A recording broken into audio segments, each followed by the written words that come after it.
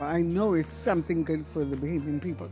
We would be able to have good medical care without going through the headache of searching for this money and furthest and all like that. National health insurance is good for the people of the country because what it does is it gives everybody an opportunity to see the doctor and get health services. It's going to be free. I think that would be an awesome thing for the Bahamas. We would really need that.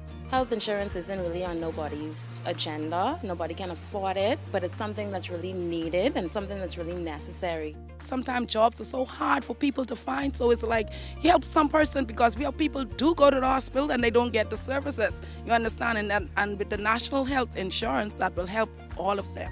And I think that will be a great thing.